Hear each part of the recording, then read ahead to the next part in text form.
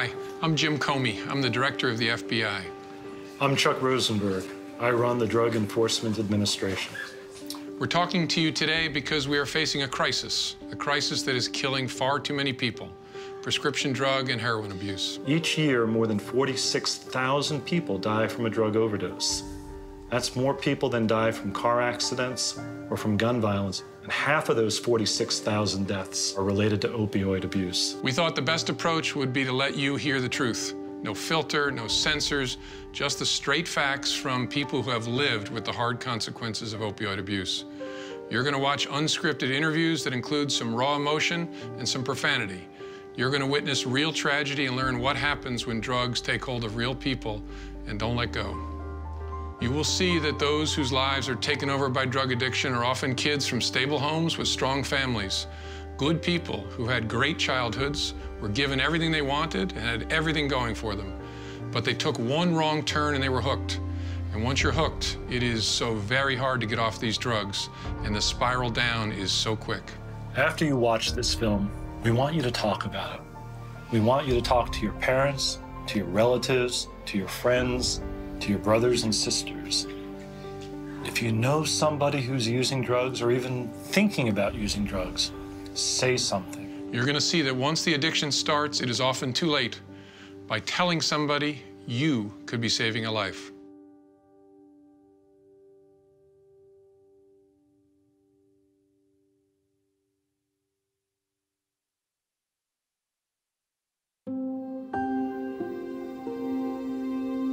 I didn't care. I didn't think about it. I just did it. Once we started getting high, it was done. She was 17 years old, and the only way I knew about it is because she was arrested. Started smoking pot around 18, and I was always offered prescription drugs, and I never would take them. Then I was in a car accident. I was running down in the middle of the night to get some water, fell down the stairs, landed on my back on the wooden floor.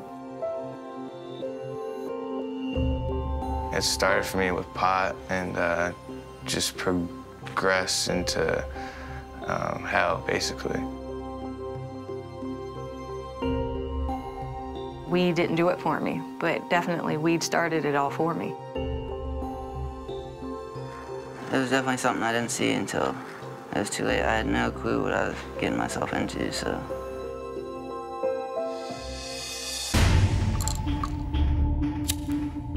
Started taking 3 at a time, and then I was taking 4 at a time, and then I started taking I became addicted that day. When you're getting high, it's not just a drug. You're hooked. $500 going into And dope. she was a convicted felon at the age of 18. I had maggots in my leg. Turned to prostitution. Stealing from my family. Married, mother of 3, and I'm They're gonna stripping. take you to hell and back. It's not just a little pill. It takes control of you. I started using heroin. The same heroin that just killed me. You can't go back and say I'm And sorry. it will win. It will get you. Her sister found her. Died in her sleep. My daughter. She was dead. Being addicted to opiates is like chasing a dragon. You're constantly seeking that first high. But what's gonna happen if you actually catch it?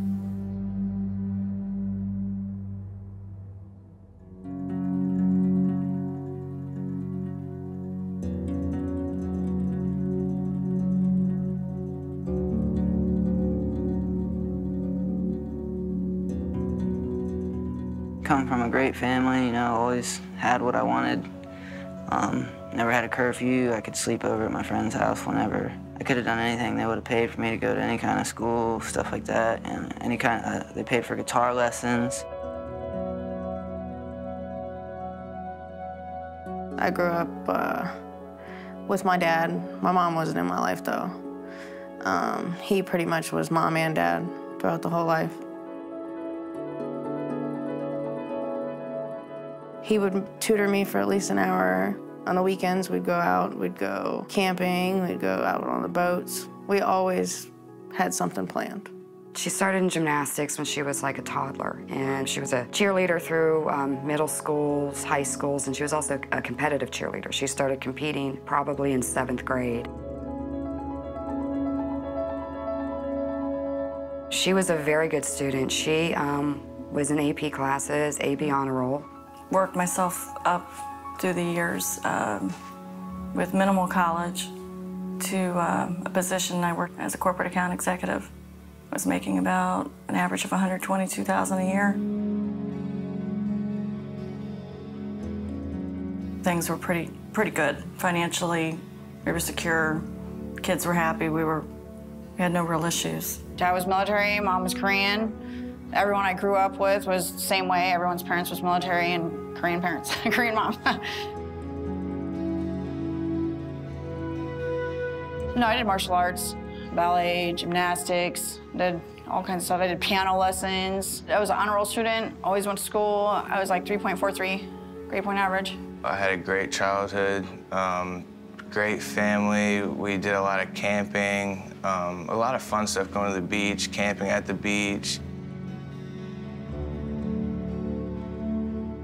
Very active in scouting, Boy Scouts, and something my father, me and him did together. You know, a couple days before my 18th birthday, I actually got my Eagle Scout, which was a big accomplishment for me.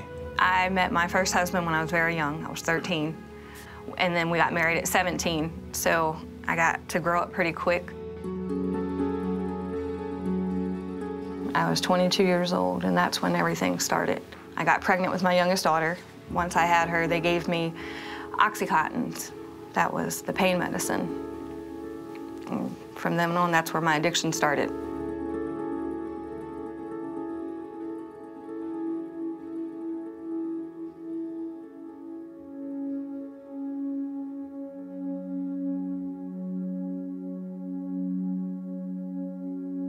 A friend offers you something at a party or at home, or you're having a bad day and you need something to pick you up, so somebody hands you a pill and says, here, this'll help you feel better.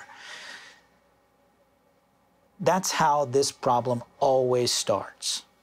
I was at a concert, and I was 15 at the time, and I was drinking a beer, so I got a possession alcohol charge. I got put on probation, so then I couldn't smoke pot anymore. So I started to panic, and then somebody approached me and said, well, here, try this, and it was Oxycontin 80. So I was hobbling into work, and a young lady that worked there used to be a pharmaceutical sales rep, and she had some samples of things. And she said, Katrina, have you gone to the doctor for this yet? And I said, no. So she said, well, I have these things, take one. Not more than that, go home, take one, you know.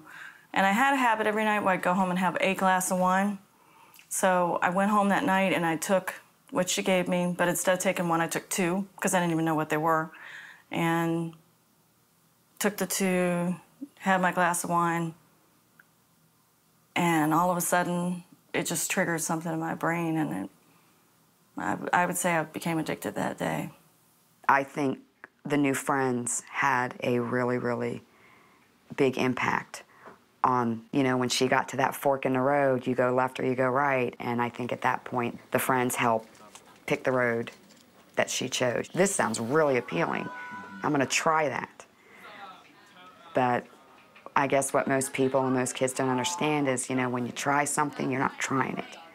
It's your new path.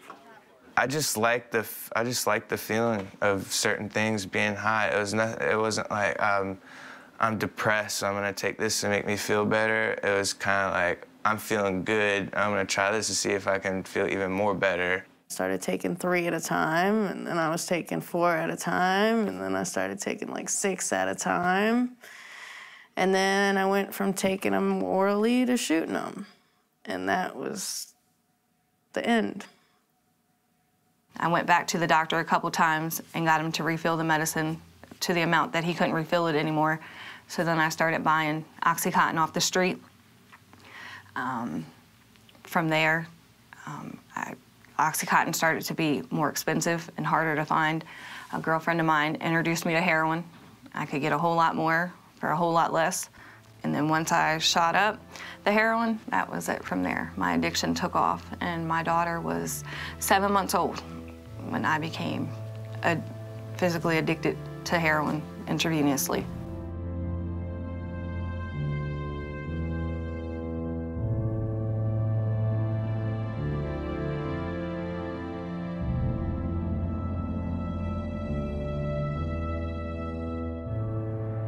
I never hesitate to ask them all which drugs they've tried.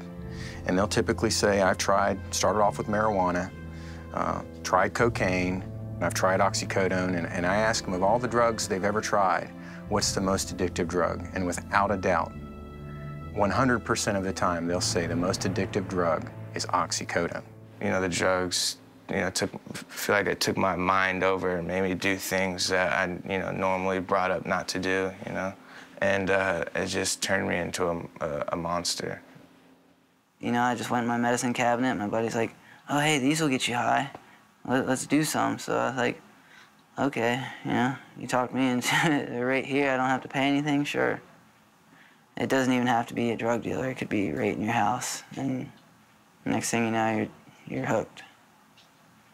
My friends in the beginning were the friends that didn't do anything, and then I met the crowd that did do stuff. You are who you hang out with. That is for sure. These kids go into it as, I'm just gonna go to a party and, hey, they're doing this over here, let me, you know, I wanna fit in, let me do it a little bit, and it's the devil. It gets you. It's, you know, it's that temptation. Hey, this is a fun party over here. It'll suck the life out of you. All I wanted to do, if it had been in front of my face, is do it. It's not just a little pill, you know? Respect the power of that, you know, of that pill. It's just because it's a prescription, it is every bit as deadly and every bit as addictive. I worked at a daycare, taking care of other people's kids. I drove the daycare bus. I had to take their children to school. But before I could drive their kids to school, I was in the bathroom of the daycare, crushing up pills, snorting them, so I could go about my day. The whole time you're sitting there saying you're not a f***ing addict, you're not addicted, guess what? You f***ing are. Because why are you taking that hit saying, nah, dude, I can quit when I want? You know, you're addicted. People are like, oh, I only smoke weed. I'm not addicted. It's natural. Whatever. Tell yourself whatever. Oh, it's legal now. Oh, f*** off. You know, whatever. The first time somebody uses an opiate drug, the euphoria that they get is something that they continue to search for and seek for. So while you could do that in the beginning by just chewing on the drug, over time you can't get that high anymore. And so now you have to take it up to the next level. And nobody sets out thinking that they're going to end up being a needle user. But every one of those needle users will tell you that they couldn't get the high anymore doing it the way they were doing. Heroin became my best friend. Heroin became the love of my life. I put heroin before my family. I put heroin before my children. And I thought that I couldn't do nothing in life anymore without heroin. There's absolutely no difference between, in my mind, a heroin addict and a pill addict. We both will do anything to get it, break the law, do whatever. You're both addicted. You both go through the withdrawals. You both go, it's the exact same thing. It's everywhere. It's in your f***ing cabinet somewhere. It could be in your grandparents' cabinet. It could be your friend's mom's cabinet. It could be anywhere. That's pills. But, well, heroin could be in a drawer somewhere. Who knows? It's all the same. One's just prescribed to you, and one you go cop on the street. There's no way to say no with the opiates. It's hard. Real hard. I can tell myself no, no, no, but my body, as soon as you think about it, you get anxiety, your palms start to sweat. You know, your mental ignores your physical part of it. I am very angry. And one of the things I'm most angry about, and I tell her all the time, is that that drug was so much more important to you than me. And I'm the one that can help you. I'm the one that helps you. I'm the one that supports you. I'm the one that'll always be there for you. You need something, I'm gonna be the one to take care of it for you. But something that literally destroyed everything good within you was so much more appealing. Wanted that so much more than anything I could offer her. And I'm angry. I am angry about that.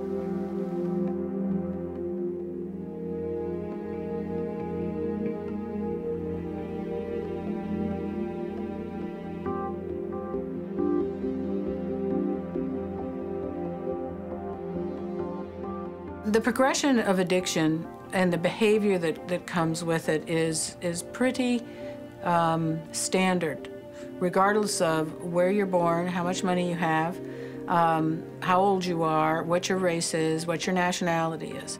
You can be the smartest person in the world. The minute that chemical hits your bloodstream, you lose control of what it does in your body. You can't control it. Nobody can control it. I don't care who you are. It's not controllable. I lived in crack houses. And it's almost like something you see on TV, an abandoned building with drug paraphernalia everywhere. It might be a piss-stained mattress, and God knows what else is on it.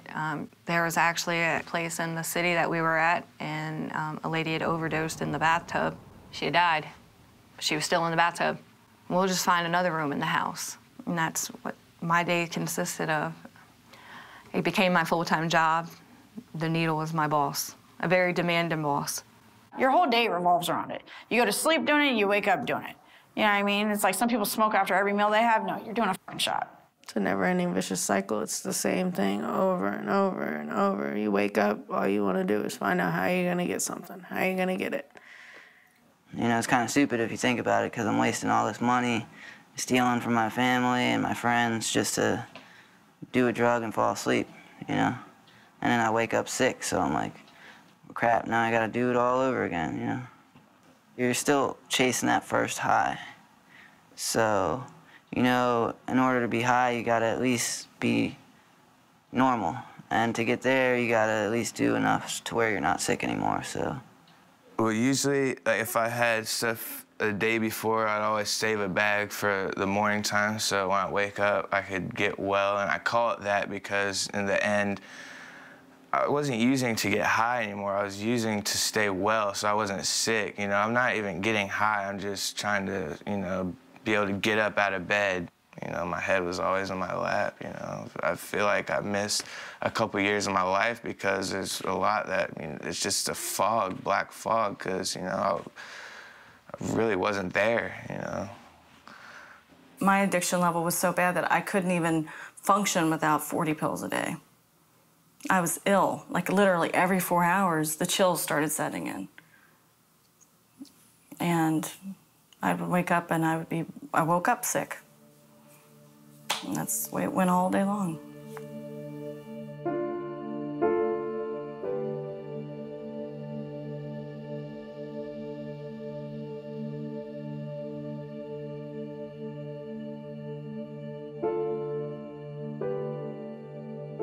How do you know you're an addict? It's when you're doing something that you know is not good for you, that's harming you, but you can't help yourself. When your relationships are starting to fall apart around you, and you don't care, and the only thing that's on your mind is about how to get the substance and how to get to the next high, you're an addict. You can't maintain an opiate addiction and a normal life for very long. I felt like after my first year of using it, I actually got physically addicted to where I actually needed it to even to wake up and get out of bed, start moving around, take a shower. And that's when I started, you know, stealing from my family, friends. You know, whatever money I had in my pocket was all going to it. If I got a $500 paycheck, $500 going to dope. Because you always tell yourself, whenever you're using drugs, and especially it's like a super addictive one, oh, I'm not addicted. Motherfucker, you're addicted. You know what I mean? Like, you're fucking addicted. You're in denial. You know, you might not be addicted at that point in time, but you're gonna keep using, and a month later or 2 months later, you're fucking addicted. At one point, my husband said he would stop putting gas in the van so I could drive the distance to the city to get my drugs. And I said, well, I'll show you. I'm gonna move to the city. So I don't need my van and I don't need gas money because the dope dealers are gonna be living right here with me. And that's what I did. I ran away from home. You will be high and put yourself in situations that you will get hurt. Someone will take advantage of you. You know, you'll be knocked out, it's gonna happen. You're gonna get hurt. Some people who have money and they don't have to steal for it. And then you meet other people who, you know, just pawn their family's TV and is coming to get high and then deal with the consequences later. She stole checks from her grandmother and signed them. She stole my debit card. If it wasn't nailed down, it was in the pawn shop. She spent $800 a week. My daughter, who had, you know, everything handed to her, you know, could have gone anywhere in the world, very book smart, you know, very motivated, worked at a strip club. My little girl degraded herself just to get that. Women turn to prostitution, which I've done myself. Guys will steal. They'll rob you right in front of you. I've seen guys take guns out on dealers and steal and rob everything from them, not even worrying about if they get shot or end up in jail. People get raped. People get killed over stupid shit. You know? It's...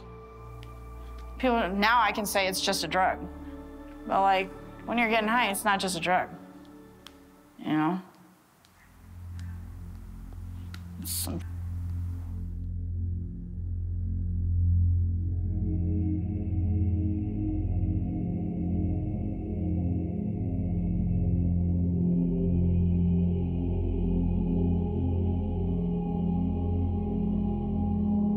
Best thing that can happen to someone who's addicted to oxycodone is that they can be arrested. That's the best thing. The best thing that they can be arrested and go to jail. Everything other than that is worse. It's going to end in a bad way. You're going to get caught eventually, so I just didn't think it was going to be me. I would just think, you know, they must have screwed over the wrong person, you know, they got caught because they weren't careful enough. She was pulled over. I searched the car, and she had a quantity of pills. At that point, she was smoking them, so there was some type of a pipe device in them, so she was arrested. And she was a convicted felon at the age of 18. I have 4 kids. My youngest son will be 1 this month. I've been locked up for freaking 8 months. First time I came to jail, the first time I got locked up this year, he was 2 weeks old. You know, don't even know my kid. My other 3 are in foster care right now. I never thought any of this would ever happen to me. The only thing I care about is my kids. Like, my kids are suffering. It's not me. I give two shits if I'm suffering. I mean, yeah, it sucks. But it's like, my kids, they didn't do anything in this. My parents, you know, they got to come visit me through, I don't even get through a window. I get through a camera. Their little camcorder. That sucks. It's not worth it. Losing your freedom sucks. You have somebody tell you when to get up, when to shower, when you eat, what you eat, and you have to worry about the other people that are in here and that are in here for, you know, life, and they don't care about you. I was supposed to go to court November 2011, and the judge was supposed to let me go. He gave me the maximum, which ended up being 23 months, 2 years instead of the 10 months.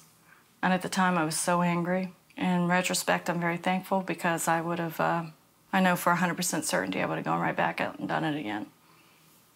I got kicked out of my house, and I met your neighborhood-friendly drug dealers who were like, oh, you can crash on this couch.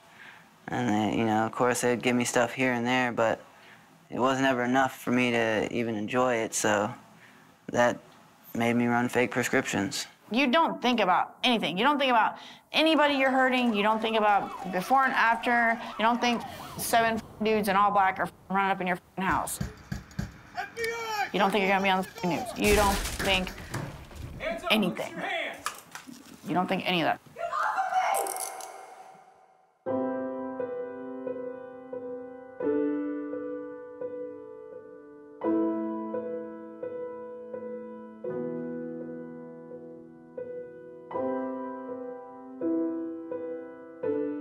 Every generation seems to have their drug of choice. Unfortunately, this generation seems to have found prescription opiates as that drug of choice. And even more unfortunately, the consequences of those drugs are far more devastating than anything else we've seen in the past. Chemically and physiologically speaking, there's very little difference between oxycodone, morphine, and heroin. It's just that one comes in a prescription bottle and another one comes in a plastic bag. In the beginning, I would always try and get pills because you know what you're getting, you know? You know it's always gonna be the same thing. And then eventually that just got too expensive, you know? So then you'd go for heroin because it's cheaper, but you take that risk of getting really good stuff and overdosing, or getting fake stuff, or just stuff that isn't good enough to even get you well. a lot of my friends were trying heroin, you know, to get the same high from the Oxycontin, and it was cheaper, and so of course I got into it, and it just grabbed me, you know. I can tell you this, that I think she was able to access heroin, more heroin, easily than the pills. When she was using one or using the other, she was the same horrible, difficult person. I always said that I would never touch heroin ever in my life, and it was prescription drugs that led me to try heroin. Prescription drugs are the same thing. It's an opiate. You can get 4 shots for the price of 1 pill, and it's a dirty drug, because you never know what you're gonna get. People can cut it with something that can kill you, you know? That's how most people overdose, is that it's cut with something bad. The doctor asked me, he said, where are you getting your heroin from? You know, I said, I would never tell you who I'm getting it from. He said, I don't want to know from who. He said, I want to know from where. And he said, well, let me tell you what you're shooting up. He said, you're shooting scrambled heroin, and they are using meat tenderizer as a cutting agent. And it's not like, you know, a bag of heroin comes with ingredients on the back. And of course you trust your drug dealer that he's going to just, you know, keep you coming back to him, but he claims he didn't know either. That's how he got it. But yeah, so it eats everything away underneath. In here, they shoot a meat tenderizer, and they have like big blue, black marks. I'm like, what the f is that? They're like, oh, that's meat tenderizer. You've got a few of them. What do you mean? You didn't learn? You don't know. You don't learn, because you're trying to get high. It doesn't matter. A lot of my friends have had abscesses. They might get a staph infection, which turns into MRSA, or, you know, Hep C. And, you know, if that's your only needle, that's your only needle, so you're going to use it again. At one point, I had an abscess in my leg that was so bad. I had staph infection. So my leg was like 4 times its normal size. When the doctors cut my leg open to clean it out, I had maggots in my leg. They were eating the rot, the infection. That wasn't enough for me to quit. As I was admitted to the hospital, they gave me a PICC line, which is an IV line. I had the dope dealer come into the hospital and shooting heroin into my IV line. I have contracted hepatitis C from sharing needles with people that I don't know who. I shot up toilet water because I didn't want to spend any money to go buy a bottle of water. So we would stop at public restrooms and use toilet water to mix with it to shoot it up. Rainwater on the side of the road, and we'd suck it up in the needle and shoot our dope. I didn't care what it was going to do to me later on, just I wanted the feeling of it right then and there.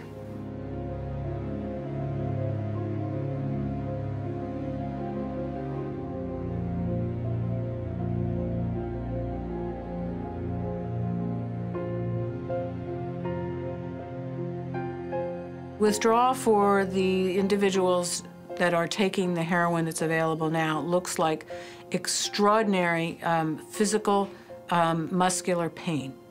And very few people can actually manage it. Like, you know how when your whole body hurts when you have the flu? And, like, just, it's like 15 times worse than that. Opiates, you're getting sick. I don't know who the f you think you are if you think you're stronger than some dope, because you're not. You know what I mean? Your body's gonna give in, your mind's gonna give in, your judgment's gonna give in, you're gonna bow. And that's just the way it is. That's the way it is. That withdrawal is... You feel like you just want to die when you're going through that. At that point, you're willing to do anything to get that next high so you can just feel normal. I mean, I remember her in her room crying and just busting her room up, screaming to me, just get me a little. Just get me a little so I can stop. No. No. It feels like your skin's crawling and you can't sit still, and you'll do anything to make it stop. You can't move. You constantly sneeze. Your fucking whole body aches. It hurts. People are crapping on themselves. People are puking on themselves. People are doing both at the same time. You would probably rather be dead than have to actually go through a withdrawal. It was horrific. I was sitting on the toilet, diarrhea, vomiting on the floor, so weak I couldn't even move. I just lay there like, I don't want to eat, drink, nothing. It's just something that I never ever want to experience again. It is the worst feeling ever. And I wouldn't even, I wouldn't wish that feeling upon my worst enemy. That's how bad it is.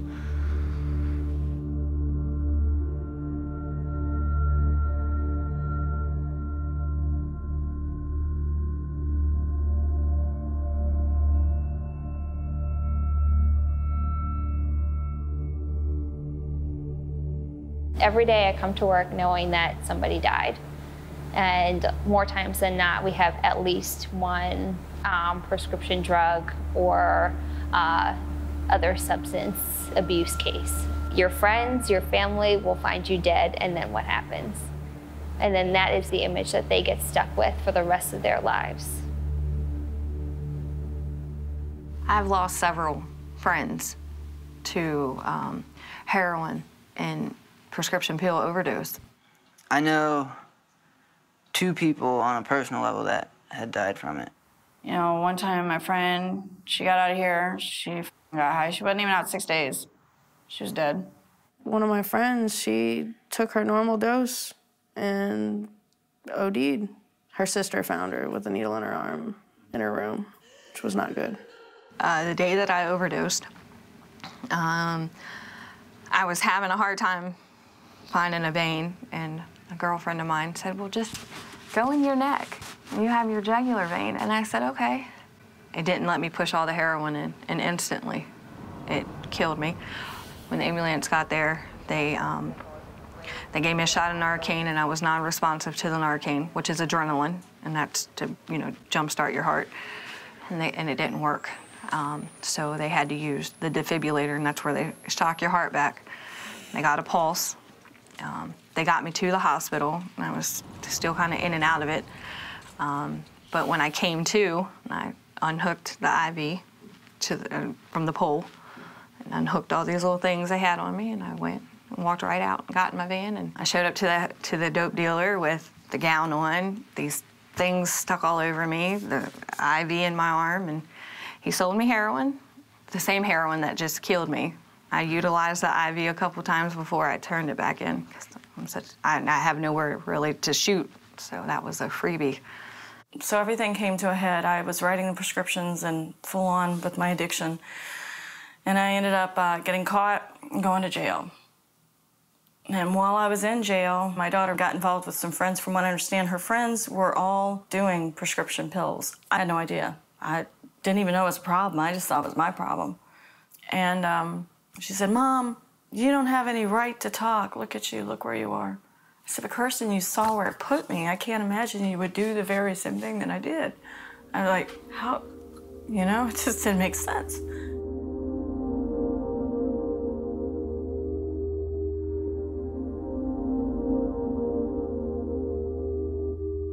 My mom, I would go to the doctor's office every time with her. I told her I'd go in for her, and usually it works because she'll go in for me and ask for my prescriptions, and they give it to her.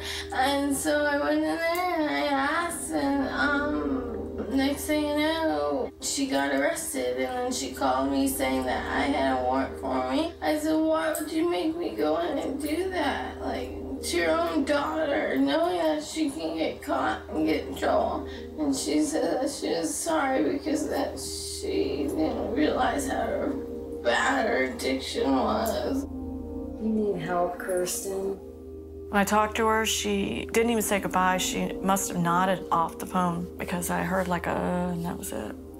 It was Saturday morning, Saturday afternoon. I was in the jail, and they came down and told me they needed to see me. And I went up, and because her father and I were both arrested for the same thing, we were both there, so I saw him coming, And the detectives came and told us that she, you know, what had happened. The parent overdosed and that she was, initially they said she'd passed, and then they said she was in ICU, struggling for life. And they wanted me to, you know, talk to the doctor, and the doctor recommended I disconnect all life support, and I refused. And then they had 7 resuscitation efforts, I guess, and eventually, you know, that morning she passed away. So. At her funeral, most all the kids were high. Death is real. And I will say, because I remember being that teenager too, so I know it's like they're gonna mock it, but it's real. And once, I mean, I think I'm still in shock. Like, it is hard. I don't even know how to put it into words. Maybe that's why I'm able to deal with it, because it's so mind-numbing that someone you love that much. She was my first love. Someone you love that much, you can lose like that, and you can't go back and say I'm sorry or set a better example or talk them out of it, you know. And I know she didn't want to go. I know that's not what she wanted. I know that she had, you know, all these things that she wanted to do, and I know that as they resuscitated her through the night, that was her way of clinging to life, you know. But it was too much.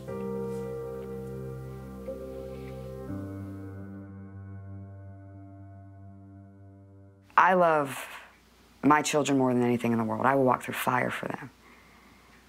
And I know a lot of parents feel that way. But you can't feel that way. You have to understand what you're dealing with is not your child. I put my own child in jail to stop her from this.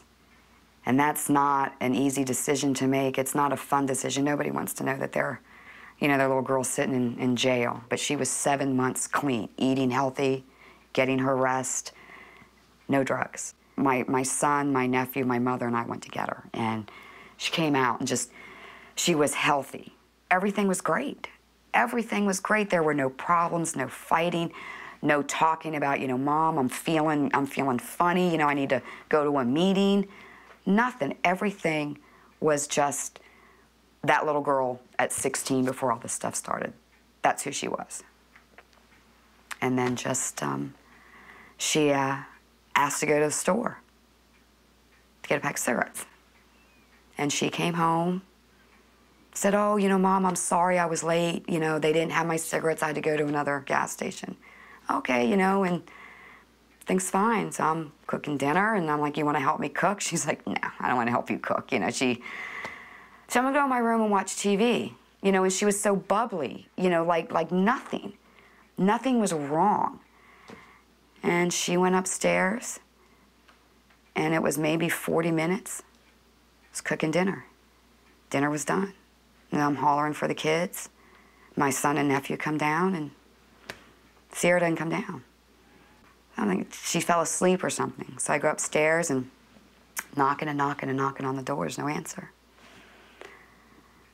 I open that door, and my little girl is on the floor dead.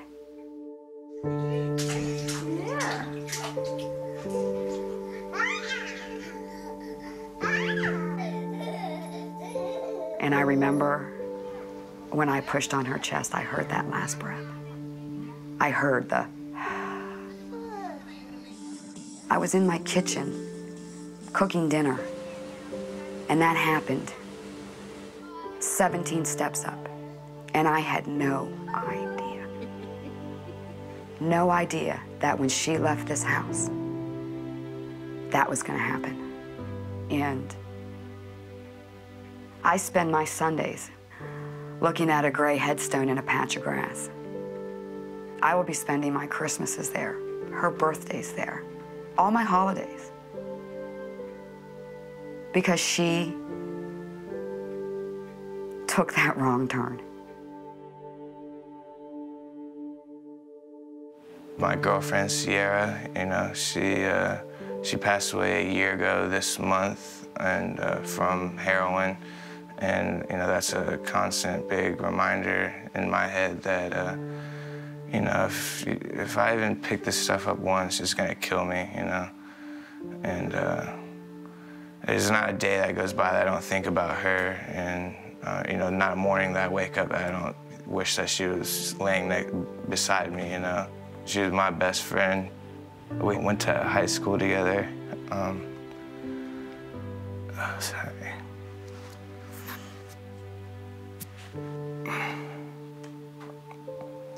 I met her in high school. I'm sorry.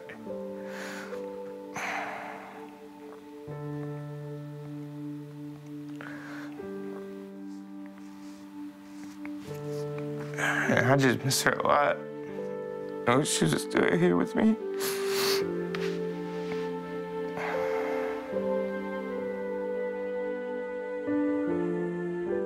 Sierra came home on February 12th.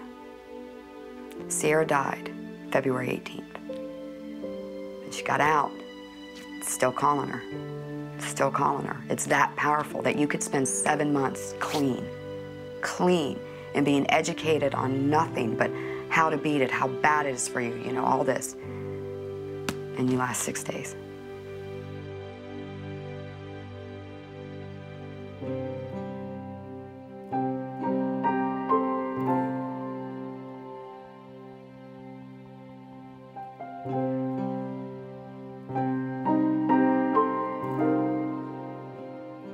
The spiral down is so fast, you know? It doesn't take much.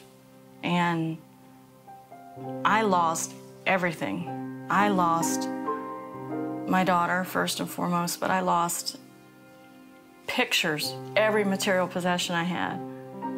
I had never been in trouble in my life. I'm now a felon at 41 years old.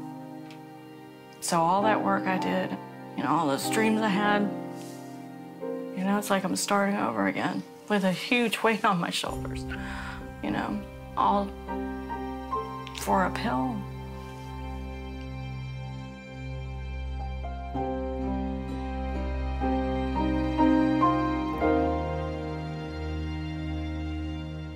My dad doesn't even trust me anymore, which is hard because my dad's always trusted me my whole life. I've never had my dad look at me with disappointment before I did this. I'm a criminal, I'm an addict. That's how everybody will always perceive me. Listen to what they say no. Just say no. You're not uncool for saying no. You're more cool for saying no, I think. I wish I could have said no. If I could go back and do it all over, I would definitely go back and say no.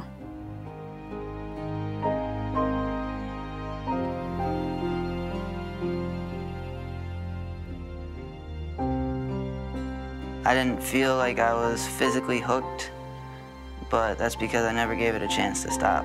You know, and I didn't really learn how to enjoy life without drugs. As much as I wanted to quit, I was too scared to ask for help. I don't want to freak my parents out by telling them I'm hooked on some hardcore drug. It didn't kill me like everyone told me.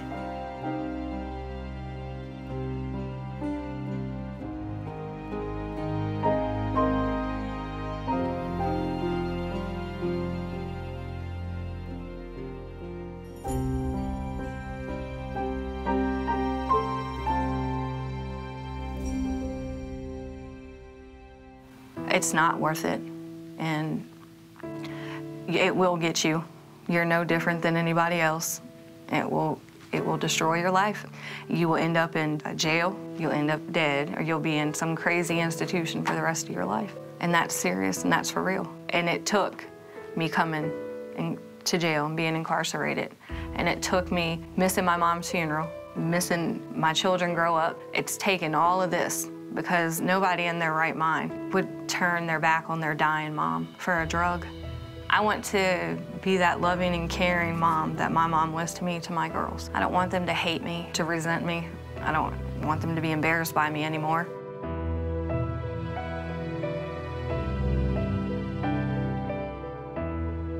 If you want to fail the rest of your life, if you want to be in and out of jail, if you want to possibly lose everything that matters to you, go ahead and go get high. Go ahead. If you want to be happy, you want to freaking get married. Like every good part of my life, I wasn't getting high. You know, every good part of my life, I was getting high. And any drug addict will tell you that. If you want to be a flunky, go ahead and get high. Go ahead and do it. But I've been there, done that, and I wouldn't recommend it.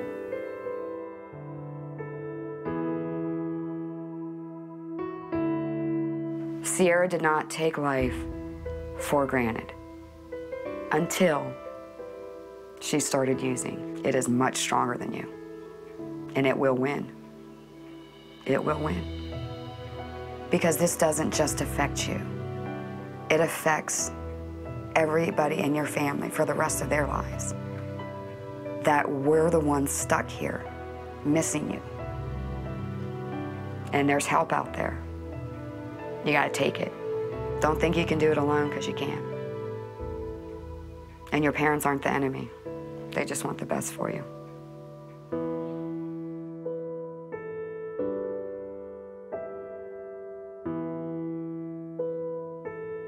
It's something I want to deal with for the rest of my life. You know, to be honest, I actually just relapsed about a month ago, and used for about a month, and I have a week.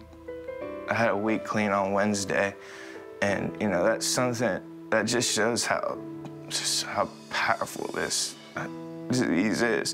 For me to lose somebody a year ago, not even a year ago, but I'm already using it. That's how powerful this stuff is. And, I'm just gonna try my best to stick with it, because I know it will kill me. And, you know, just something I gotta work at every day. It'll take you to hell and back, and if you're lucky, you know, you'll make it back, you know. It's just not worth it at all, you know. If I could go back, and if I knew what I knew now about this, and if I could go back, I would do it all different. Starting with that first pill, I wouldn't touch it.